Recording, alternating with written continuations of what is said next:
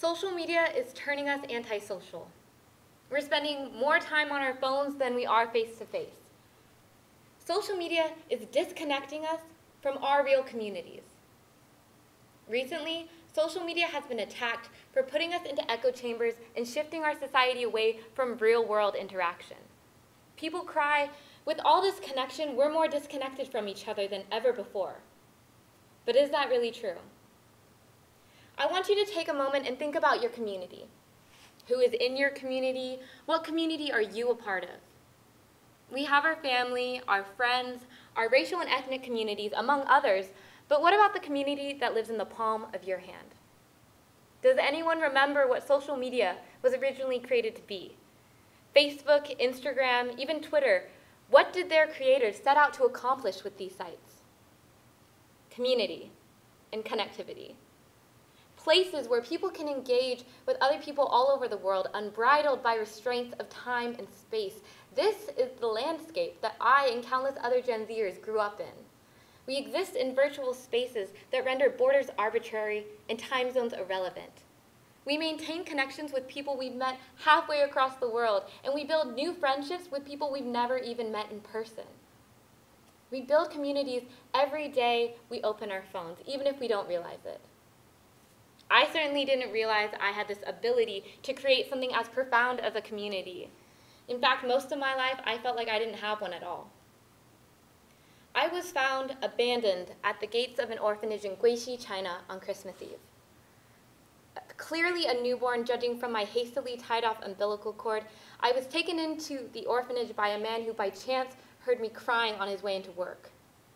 Adopted soon after, I became an immigrant to the United States via transnational adoption, ending up in the frozen, isolated town of Kenai, Alaska. Now, Kenai is a small town, around 7,000 in size, where people wear rubber fishing boots to fancy dinners and run dog sleds in the winter. It is also extremely white. And it was here where I found myself being raised by a white single mother, thousands and thousands of miles away from my Chinese roots and any significant Asian American presence or community. Against this backdrop of whiteness, I grew up an outsider. I can still remember the first time someone called me chink. I was 12 years old. Walking down the hallway of Kenai Middle School, I heard it from behind me and it stopped me in my tracks. I just remember feeling so alone. People would tell me, go back to your own country, a clear indicator that I did not belong to their community, that they did not claim me. I tried connecting to my Asian roots, but because I was adopted and had no knowledge of my biological Chinese parents, I wasn't accepted into the Asian community either. Rejected by both communities, I straddled the labels of Asian and American, all the while longing for a community where I truly felt like I belong.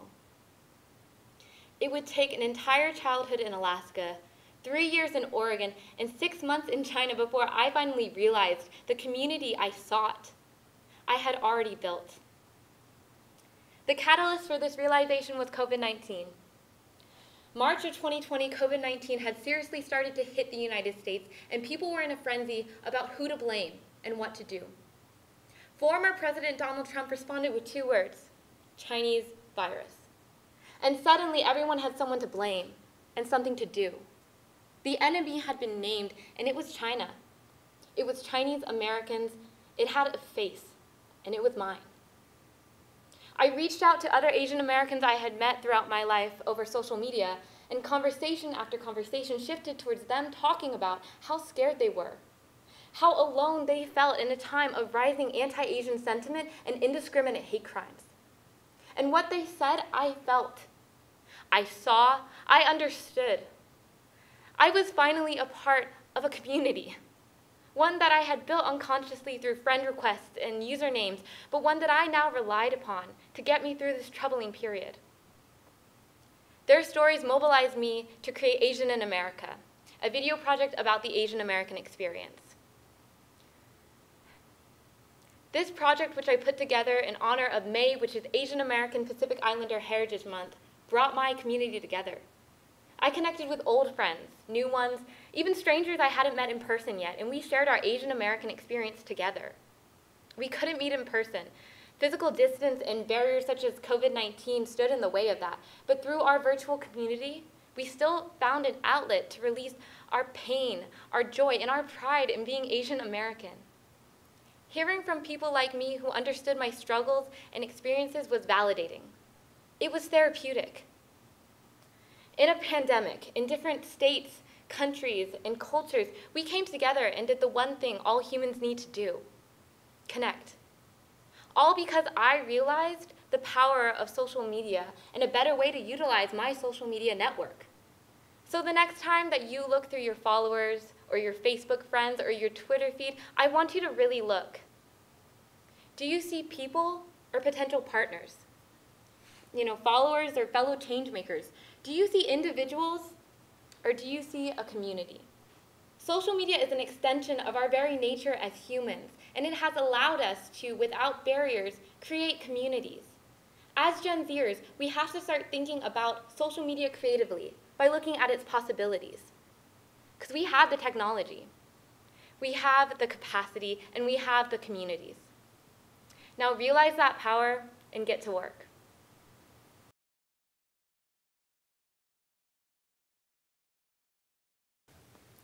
I vividly remember my dad teaching little 4-year-old me how to work the VCR player so I could entertain myself and my sister. When my mom brought home her new rollerball BlackBerry, I spent hours playing Brick Breaker, watching the ball bounce and spin on the screen, pixelated bricks crumbling in its wake. I made my first email account at the age of 11, and then proceeded to illegally sign up for Facebook. I got my first smartphone in middle school, and by high school, my friends and I were given personal computers to do our schoolwork with. Gen Z has been subject to what is perhaps the most rapid growth of technological innovation since the Industrial Revolution. We have had technology at our fingertips for most, if not all, of our lives, evolving and changing faster than ever before. While this may seem daunting to anyone else, Gen Z is completely unfazed. We grew up and are still growing up in the era of social media and online interpersonal engagement. This gives Gen Z a distinct advantage when it comes to being a catalyst for change. One 60-second video, 240-character tweet, or Instagram infographic has the ability to reach millions of people globally. So how can we take the algorithm by the reins and use social media as a catalyst for change? Let's take a look at local, national, and global initiatives using social media to spread a message, and examine some strategies you can use to be your own catalyst for change. On July 1st, 2020, the Instagram account Weavers of Unity posted a photo of the flag of the Confederated Tribes of Warm Springs, Oregon. Around the flag was a watering can, plastic water bottles and jugs, a mask, a baby bottle, and a bowl. At the top read the phrase, "Water is life."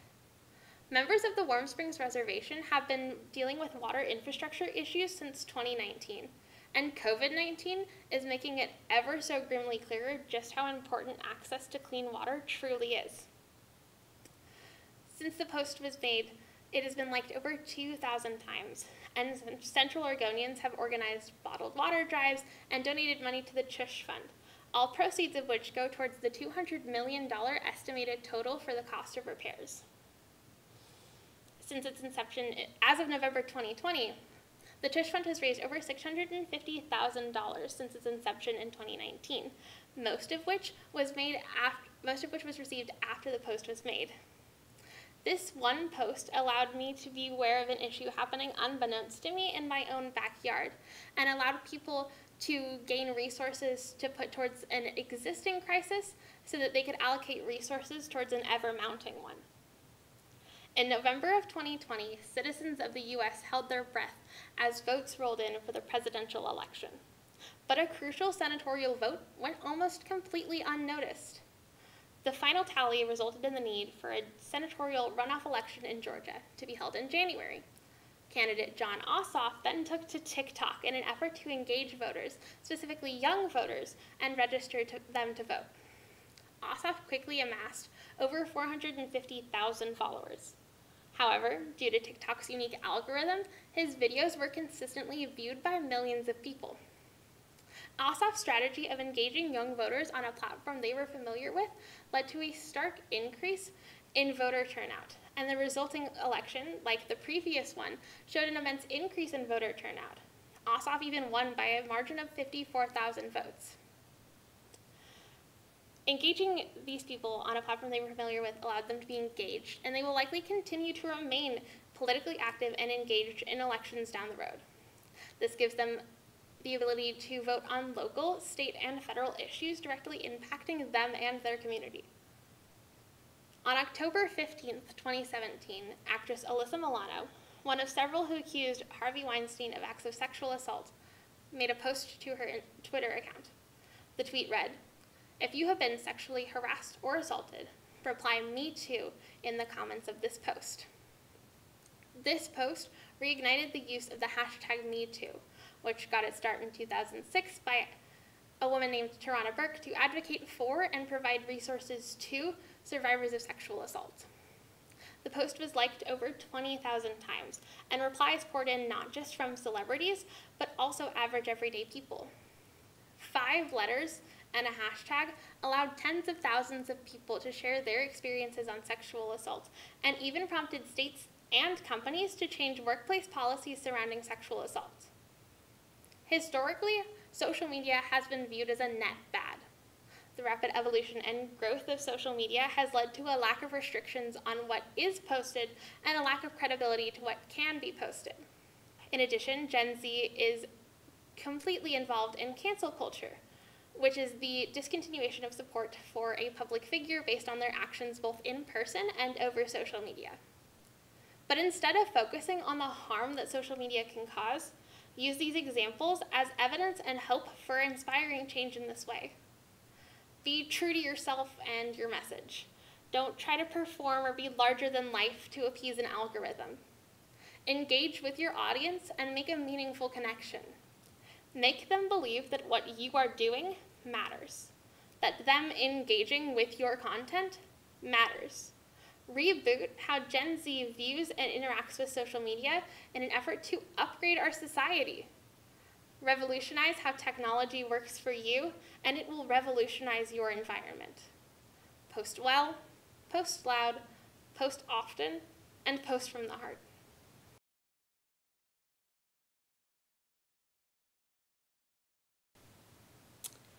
I am going to begin talking about service learning today with why. And I'm going to talk about my own experience with service learning, and I'm going to give a nod to Simon Sinek, who gave a great TED Talk called Starting with Why. So before I really jump into this, I want to take a moment to define service learning, because it'll be a much more sensible talk if we both know what service learning is. So service learning is traditionally a credit-bearing course where student learning outcomes are applied to community needs. The community is the partner. They address real problems that emanate from the community, and we bring knowledge from both the academic and community side, and they're mutually and reciprocally beneficial, and we grow our capacity. So here's my story. I was a faculty member who taught visual communication. My community partner was a social service provider, and their need was for a new branding system. They wanted to write grants, to identify their vans, their shirts, their signage, and they wanted to show that they were the competent organization that they really were. So what our partner did, they worked with second graders, kids that the data indicated were very unlikely to graduate from high school. They committed to providing those second graders, those are 7-year-old kids, with an adult mentor until they graduated from high school. Hopefully that was at 18. I invited the director of this service provider to our class, and she came with mentors. And they talked about their kids. They talked about kids who lived in apartments with no beds, who had closets with no hangers. And they had no idea how to answer a question like, did you have lunch? Because they really had never had organized meals. If we believe the data, it was highly unlikely that these kids would have a very bright future. Our community partner focused on the kids. They were not there to call out faculty, call out families, or call the cops. They told us that some of the kids lived just a few blocks from campus where we were meeting. Here's a why for me. After class, a student came up to me, and she said, I had no idea that less than 2 miles from here, there were kids that really needed that kind of commitment. So here's a little bit of the how. So I structured a project on branding and identity. Trust me, that's a very solid visual communication project. Students wrote a brief together that was approved by the community partner, and then they actually went out and began to design work. They thought about symbolism, they thought about meaning, and the nitty-gritty of design principles and typography.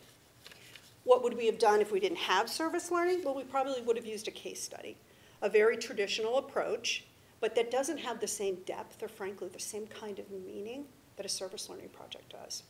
We integrated the community partner into the process. So we would talk about design principles, we would talk about our brief, and our partner would give us very focused feedback. We got a comment one time exactly like this.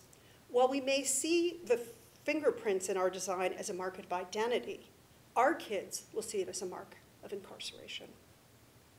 I structured the work as a continuous improvement and selection process, winnowing the designs down until ultimately only one was selected. So there were 30 students in the class, 29 did not have their designs selected. Was it a success? Well, it really was a microcosm of how you structure a process like this. So the students learned all of the steps that they would have learned in a non-service learning class. They had all of the learning outcomes.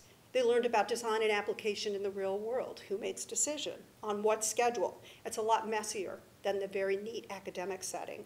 The students learned to bring their assets, not just their academic assets, but their personal experience. And they learned they could use their powers for good, and it has a really long and lasting impact on their own identities, their identities as students and their identities as members of the community. One day at the end of the semester, a student came into class and told me she had gone to a soccer game over the weekend and saw the kids wearing the shirts from our community organization.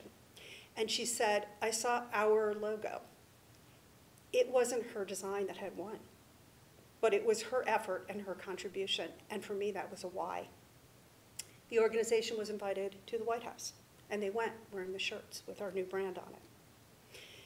So the big picture, I spent many years working with faculty across institutions to think about how to integrate service learning into their work. There was already great work going on at Linfield University. The Dory Project, a multifaceted project that the Theater and Communication Arts Department had, was based on the one remaining Dory fleet that goes out of Pacific City. And they included oral history, theater, exhibition. We have a microbiology of grapes and wine, where students are learning about the microbiome and its potential to influence the terroir of wine. We have an environmental studies program, where students are partnering over a 2-course sequence with the Yamhill County watershed, and that project has gone on for multiple years.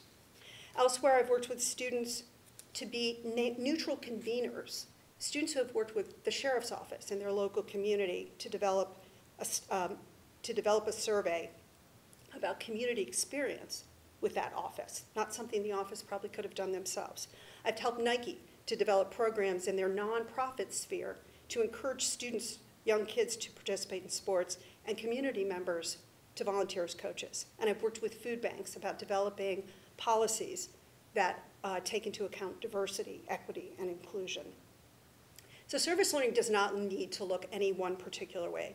It needs to be as flexible and as expansive as the academic work we do and as the needs of our community partner. We might envision students working in a social provider's facilities, but that's really only one model. In the project I described, we never went to our community partners' offices. They were tiny.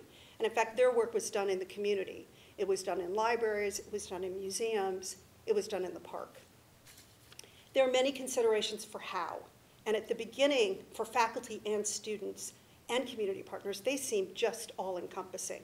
Semesters are not aligned with the real world. Transportation to and from is difficult. Community partners have their own schedules. They have boards that may need to approve things, and they have volunteers with busy schedules, and none of that may actually align with what we need. Sometimes the organizations who have the very most need are the least able to coordinate with us. And those organizations, all of them, probably do not have spring break or the other kinds of breaks we take in the year. Ultimately, I don't think it should thwart us, because less than 2 miles from here, we can find the why of service learning.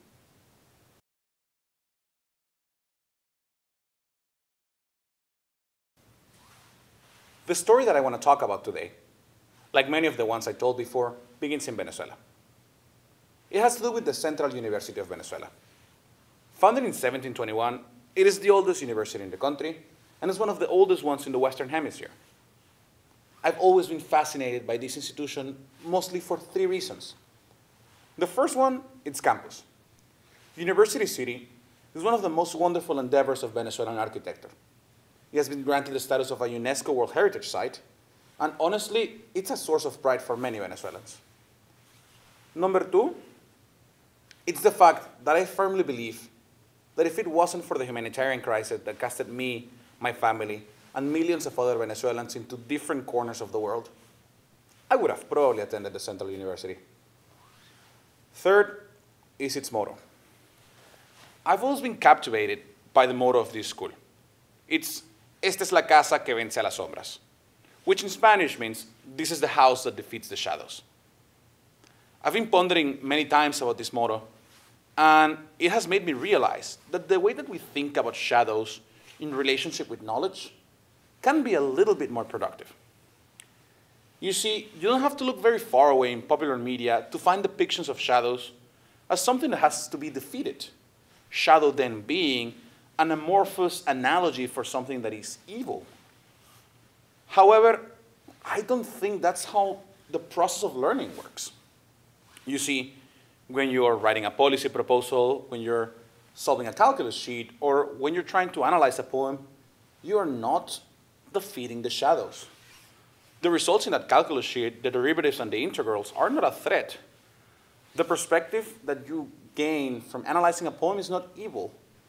And when you're trying to craft a policy proposal, and this might be a little bit weird, you're not trying to defeat evil in the world, but you're trying to make something that's good. The process of learning is not an ever-constant bickering against shadows, but rather a long journey to discover the unknown things within them. I firmly believe that Gen Z is uniquely positioned to make a good contribution in the world. How does it achieve so? I think it achieves so by participating in the liberal arts. Now, defining the liberal arts is a very complicated thing. In fact, I think that using a concept, like we use for most things, is not the most productive approach. The liberal arts is a conversation that has been had by centuries, by scholars, citizens, politicians, about what is the knowledge that people need to be free. Now, this is not knowledge in the traditional sense of loose facts rattling in our heads, but rather skills. The skills that citizens need to be active and productive members in their society.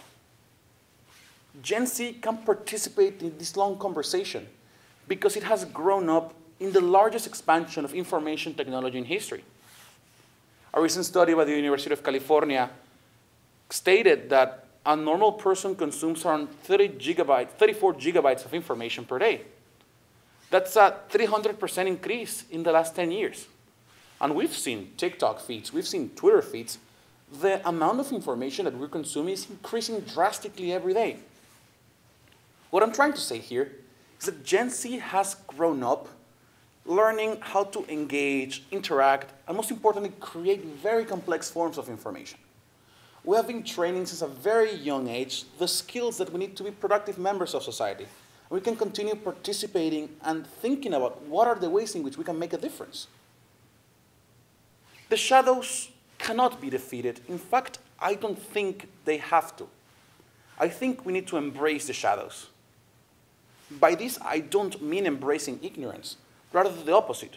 Boldly look into the shadows and using the knowledge that we've gained and standing in a conversation that has happened from centuries before us to boldly find something bright within them.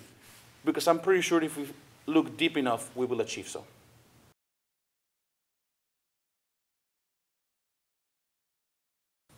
Explaining who I am to other people, specifically my ethnicities and how I identify culturally, has drastically impacted my perceptions and understandings of complex life issues. Growing up on the island of Oahu, where having multiple ethnicities as the norm meant I never had to think twice about my identity as a Japanese and white woman. We have the luxury of specificity in Hawaii, and this is evident in the everyday language one uses to describe yourself. You're not just Asian. You're Taiwanese, Thai, Filipino, Korean, Japanese, or Chinese. You're not just Pacific Islander, you're Maori, Samoan, Tahitian, Tongan, Guamanian, Chamorro, and especially if you're Hawaiian, you're native Hawaiian. I'm going to take a quick sidestep to say it loud and proud as someone who is of non-native Hawaiian descent, but was born and raised on the island of Oahu. Not everyone who is from Hawaii is Hawaiian. It isn't the same as being from Oregon, where you are an Oregonian. Hawaiian is an ethnicity, not a geographical denotation. But I digress. Living in McMinnville, attending a predominantly white institution, and having conversations with people from all across the Pacific Northwest, I realized that some had never talked to or been friends with someone who was even part Asian. I even had an experience with someone who didn't mean this at all out of malicious or malintent tell me that they were shocked to find out that I was actually Japanese. When I jokingly then asked them, "Why did you think that?" they then said, "Oh, well, you don't look Japanese, like your eyes don't look Asian." To say I was stunned would be putting it lightly. That moment forever changed my perception of who I am and how the world sees me as a multi-ethnic person. It made thousands of questions about identity swirl around in my head. What is an Asian person supposed to look like? What does that even mean? Do multi-ethnic people like myself not exist? I had the privilege of embracing both sides of my family growing up and seeing people like me reflected in all areas of my life. And probably the most important and instrumental to my development as a person, the sports I played and watched. I never had to question my capability of being able to play sports and how race did or did not affect that outcome. It boiled down to whether you were good enough to make the team, plain and simple. But unfortunately, that wasn't a common experience in other parts of the United States. So imagine my literal excitement when I discovered the legend that is Naomi Osaka. Reigning from the country of Japan, a 23-year-old woman of Haitian and Japanese descent, just absolutely dominating the international tennis scene. I finally saw my multi-ethnic experience reflected in one of the most influential sports icons of my generation and probably generations to come. But mainstream media and the rest of the world didn't see it that way. A common dilemma and identity crisis that many multi-ethnic people face is the picking and choosing of what others see and latch onto. It's a fine line and something I'm still grappling with myself. Pulling from my personal experience, the way that the media has depicted Naomi Osaka since her rise to prominence has been appalling to say the least. From instant noodle advertisements blatantly whitewashing her, to the selective language used whenever she expresses any sort of emotion, she has had her ethnicities pitted against each other whenever it's convenient for other people. For example, she can't come across as mad to any degree, or then she's labeled as the angry black woman. But if she were to show some form of being reserved or composed, people would then associate her modesty, honesty, humility, and politeness to her Japanese heritage, as stated in a 2019 Japan Times article titled, "How Japanese is Naomi Osaka?" How messed up is that? Mixedness can't be broken down into clear-cut sections, and comparing one person's experience with their mixed heritage to another is virtually impossible. Japanese media journalists have even gone to the extreme lengths of explicitly asking her to speak in Japanese when responding to their questions. And when she said she'd be able to give clearer answers in English, the validity of her Japaneseness was then up for debate since she isn't a fluent speaker. Naomi has had to constantly fight for her respect within the tennis world across multiple countries and validate her identity as a multi-ethnic woman. But should she even have to? Is there some unspoken rubric of being biracial that mixed people are being graded from and I'm just not aware of it? And on top of all of this, she's also had to endure gender oppression. Rui Hachimura is a black and Japanese male athlete in the NBA, and while he's had to face similar instances of discrimination, there's a difference when you're a 6'8" dude in one of the most popular sports leagues in the United States. In the US, a country that has had a long history of oppressive acts towards black people through slavery and segregation and the illegal incarceration of Japanese Americans during World War II, embracing Naomi Osaka and her success means simultaneously reckoning with all of that. Multi-ethnic people exist. Although an athlete like Naomi Osaka may seem like a distant topic from our everyday lives, her experience doesn't exist in a vacuum. Whether it be in the form of conscious or unconscious microaggressions, blatantly oppressive social media captions, or everyday conversations, we are surrounded by language and communication on a daily basis. Looking at Naomi, how do you understand her situation as a multi-ethnic individual? Is that understanding of the negative impacts of oppression somehow different for the Black and Asian people in your own life? If it is different, why is that? We have countless opportunities to take positive actions to address these issues on a daily basis here at Linfield University. The communities around us are filled with multi-ethnic people, their stories, and their experiences. Listen to them. Challenge your previous assumptions. Step forward with genuineness and a willingness to learn. Ask clarifying questions. Approach conversations about culture and ethnicity with honesty, humility, and empathy. Naomi Osaka is an amazing athlete and an outstanding Grand Slam champion, but perhaps more importantly, she reminds us of our obligation to be good allies and strong advocates for the multi-ethnic people in our own lives.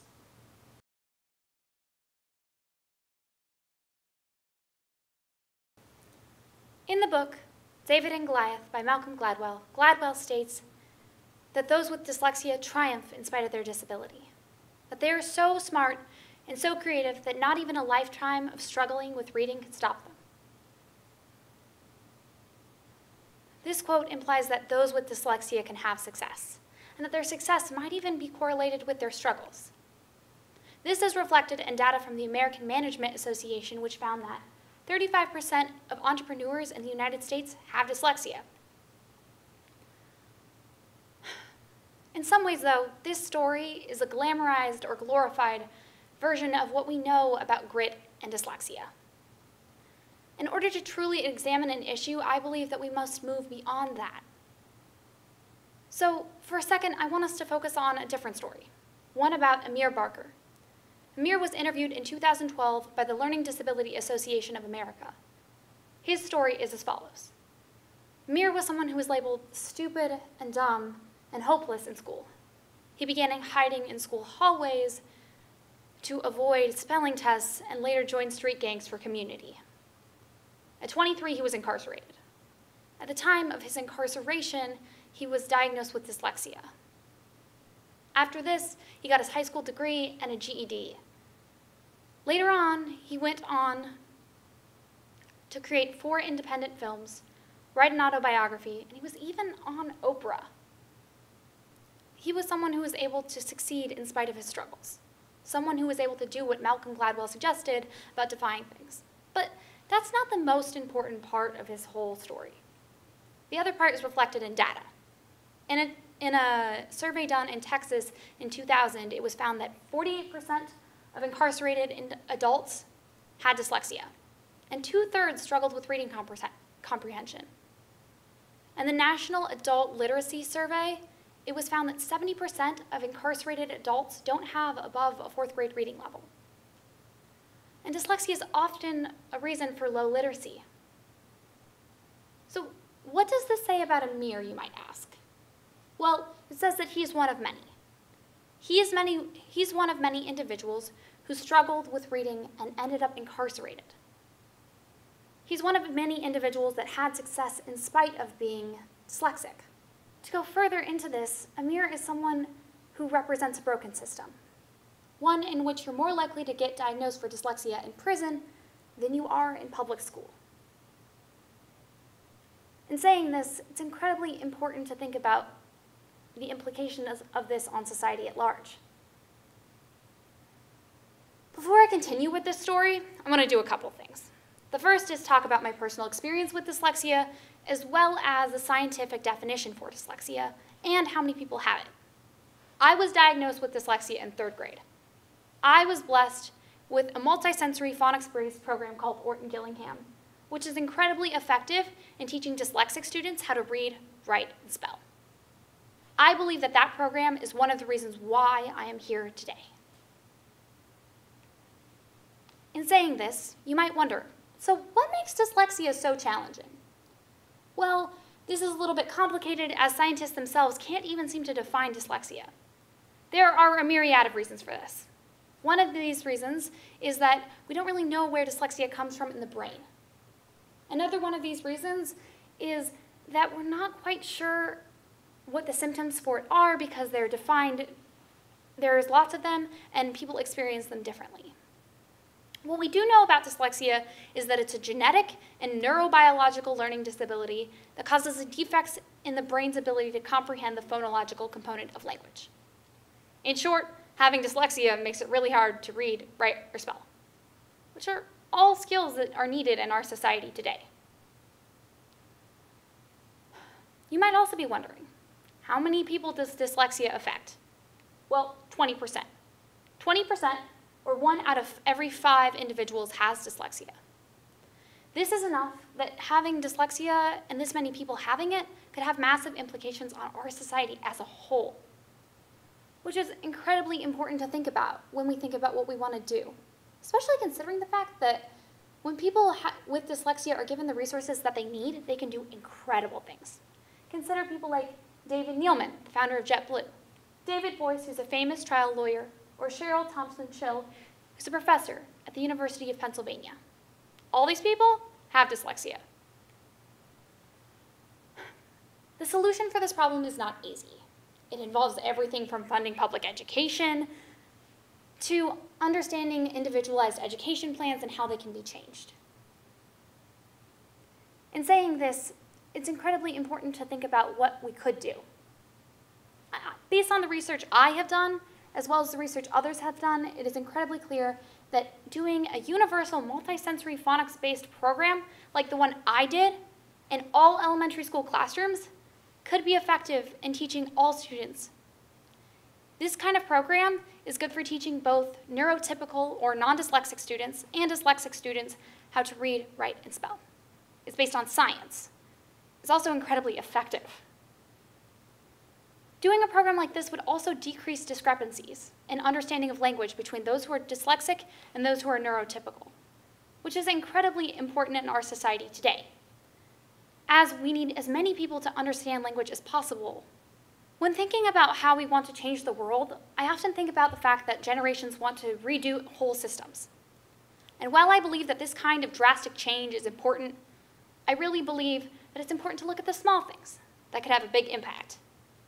And I believe that changing the world and making it better for dyslexics is one of those things that could happen. In saying this, I genuinely think that this is the next thing that Gen Z should think about. Unfortunately, Gen Z is not posed in a position where we are capable of doing this because of our age level. We're not in the administrative level to do this. One thing that we can do is advocate for things. This is clear in everything that we have done. Everything from Me Too movement to Black Lives Matter to climate change and voting, as well as gun laws. Gen Z can change the world through advocating for things. This is already clear. I believe that this is the next thing that Gen Z should put its momentum behind. After all, we are the people that are currently living in the educational system, or that just graduated from it.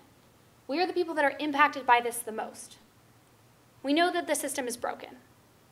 We know that the change needs to come, and it's our time to make it happen.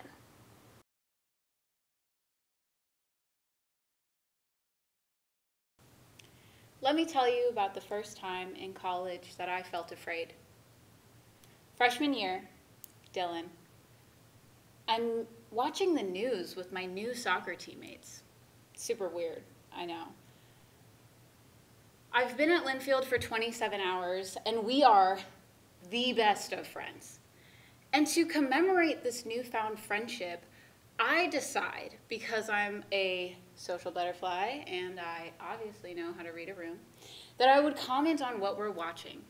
Colin Kaepernick kneeling for the national anthem. Now, I was expecting a simple exchange, perhaps a quick alignment of our political views, to which one of my teammates said loudly, with confidence dripping off of every word, "If you don't like it here, go back to your tribe." Sweat, and not from my morning run, ran down my back and my neck. I felt gross, I felt tense. Thoughts reeling through my head in quick succession. Confusion. Well, she probably didn't mean it, right? Oh, God, I says, of course she meant it. This is racism. Frustration.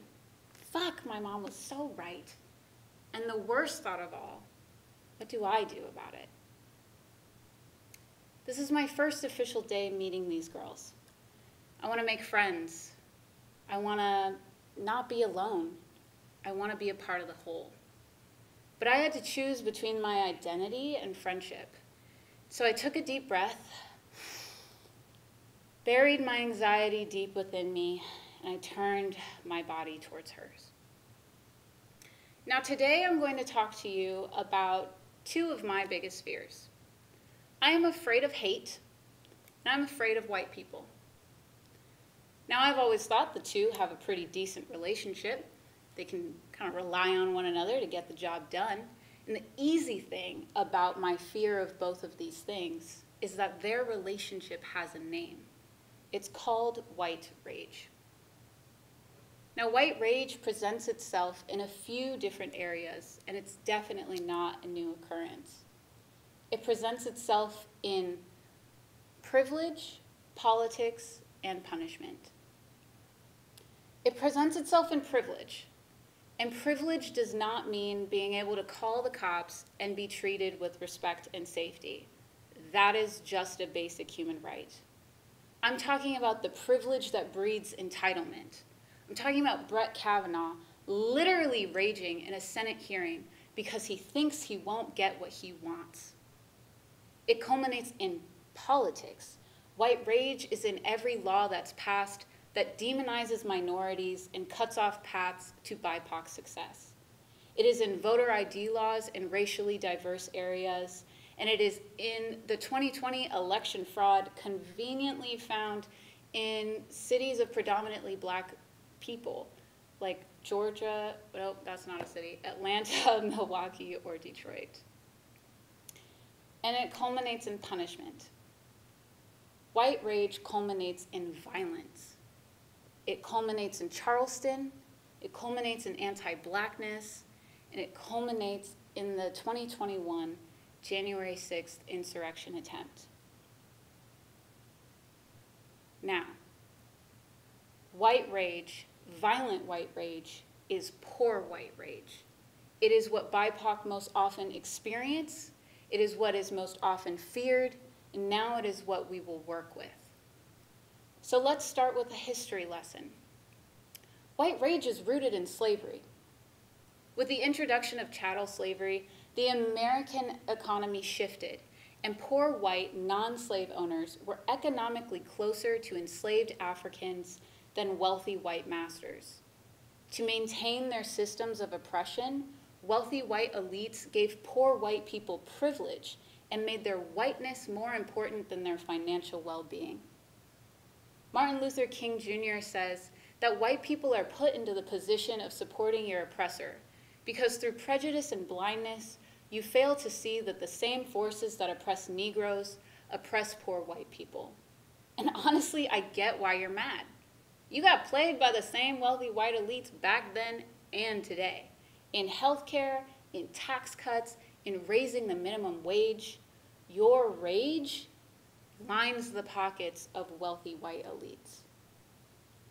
Now that we've talked about history, we can talk solutions.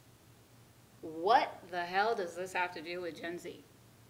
What do we do about it? You might be tempted to run away. You might be tempted to become a nihilist. But I believe differently. I believe in reaching out and reconnecting with our white peers. And I already have a model for this. In the 1960s, Fred Hampton, chairman of the Chicago Black Panther Party, built up a coalition of Puerto Rican, white, and black individuals. They understood that poor black people, poor indigenous people, poor white people, and poor people of color are all in need of similar resources. This relates to Gen Z because my generation has a tendency to think of civil rights leaders as middle-aged. But Fred Hampton was doing this when he was 21, and I'm 21 right now.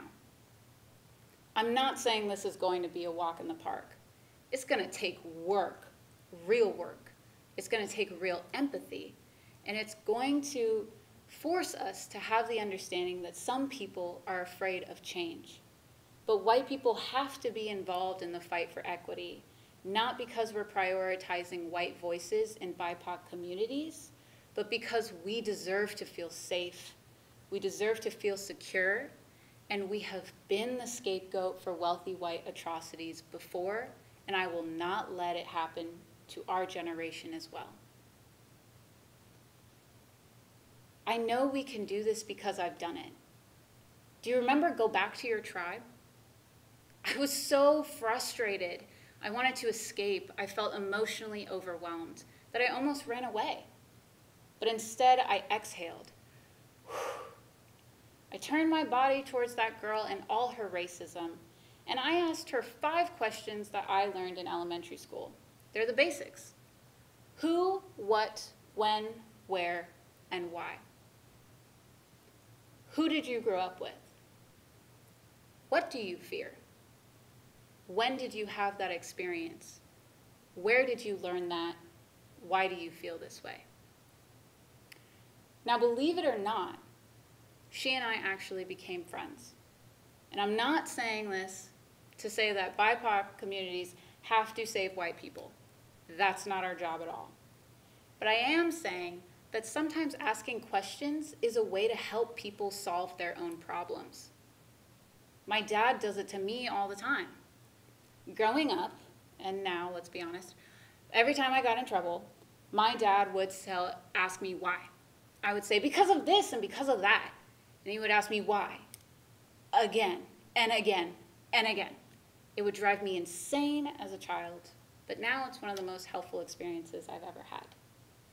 Most people don't know why they think what they think until you ask, and she and I ended up finding common ground. White people need to understand that there's a reason why we're divided by race. And in asking these questions and redirecting your anger to who really deserves it, we will finally better all of us. I told my dad that I was doing this, and he has translated this into perfect Gen Z slang, so I will leave you with this. Just because I'm securing my bag doesn't mean you're taking the L. Now, for the adults in the room, it roughly translates to, Black success should not trigger white rage. My growth will not bring you down.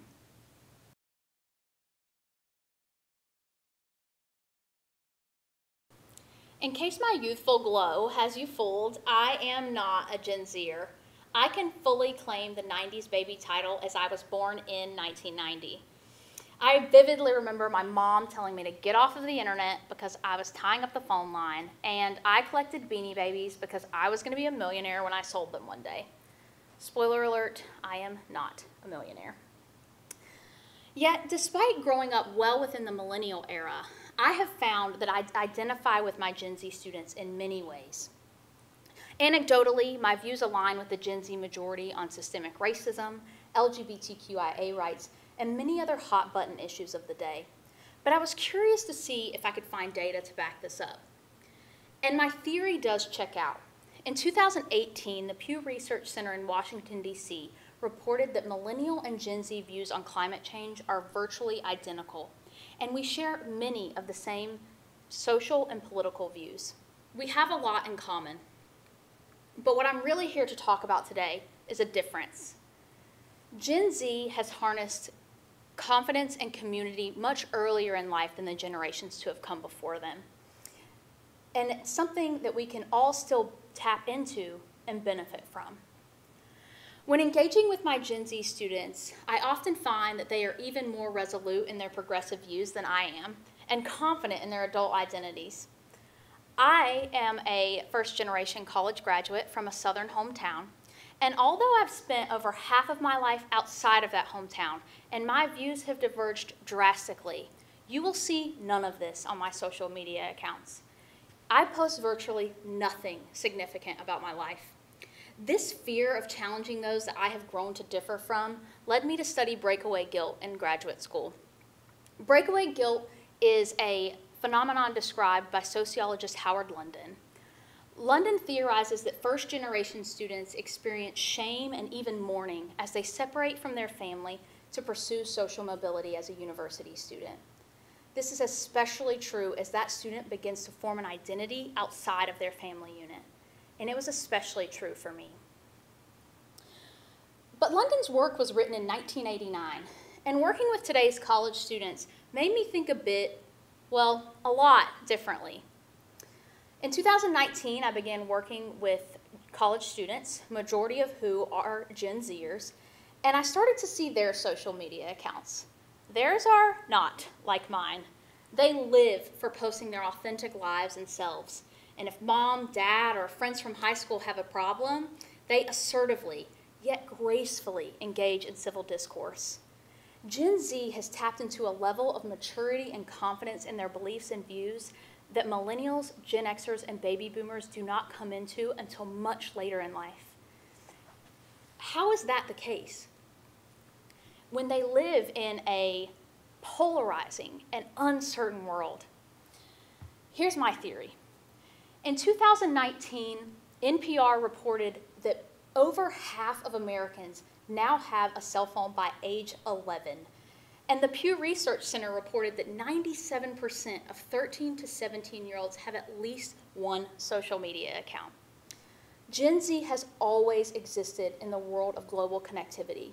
They have regional, national, and global perspectives at their fingertips, literally 24/7. And this results in a confidence in their communities far earlier than the generations that have come before them. I first joined Facebook when I was a sophomore in high school, and my newsfeed was just an echo chamber of all of my friends that I knew in life.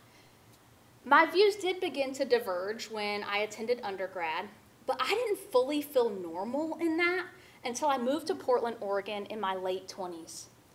Gen Z does not have to wait until their late 20s. They can find, follow, and subscribe to millions of diverse voices from, well, age 11. In 2019, McKinsey & Company reported that Gen Z continuously flows through online communities that promote their progressive views, resulting in a radically inclusive generation. And 66% of Gen Z believe that community is created by cause and interest, not background and education. Gen Z begin to build identity and community prior to their teen years outside the confines of their geographical boundaries, resulting in a confidence and community that us older generations take a lot longer to find. But us old folks are on social media now, and McKinsey theorizes that Gen Z is the most visible generation to have ever lived, and us older generations are now following their lead. There has been an explosion of pro-LGBTQIA content on TikTok, and most of those users are not Gen Z. Megan Elliott, a fellow millennial, recently wrote an article reporting that she joined TikTok for the cute animal videos. I mean, same. But what she found was the queer validation and community that she had been yearning for her entire life. Those who used to live on the fringes of society are now realizing in droves that not only are they not alone, but they're normal.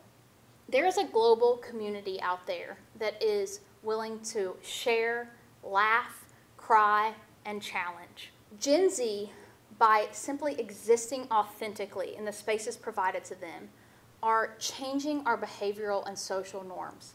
They are breaking us all, young and old, out of the molds that we've been trying to fit ourselves into for decades. And we could all use a little bit more commitment to that type of progress. So go download TikTok, Twitter, anywhere you can find people that are like and not so like you. Different is in. Discourse is encouraged. And accountability, you can count on it.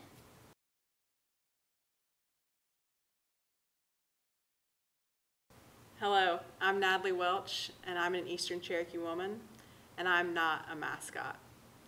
But I do believe in the power of sport for positive social change. So being a Cherokee woman, I hope for many of you, you may understand a little bit more about that, what that means. But for a lot of folks, Cherokee is a very common ancestral heritage to claim without really any meaning behind it. So we'll often joke in our community about how anytime we meet someone and we tell them we're Cherokee, they respond and say, oh, well, my great-grandma was Cherokee. And it's always grandma. It's never grandpa. And so we always have a good laugh about that. And my mom, that's her on the left, me in the middle, and her dad and my grandpa on the right. She always has a really great response when she meets people and tells them that she's Cherokee and they say their great-grandma was Cherokee. She says, well, my great-grandma was white. And that always just meets the greatest, like, kind of blank stare. But it was true. My great-great-grandma was white. My great-great-grandpa married a white woman. And this mostly happened because he ended up going to Carlisle Indian School, a boarding school in Pennsylvania. So it's not the normal boarding school you may think of when you think of maybe a nice prep school with a ton of amenities for rich kids. So these boarding schools were actually meant to assimilate Native youth and really strip them of their culture, strip them of their traditions, and all the things that they kind of knew. They were taken from their homes and their families and sent to these schools to be civilized and to be taught the ways of the white man. And so my great-grandpa, Nick, he was sent to one of these boarding schools and kind of thrown into this world unlike any he'd ever known.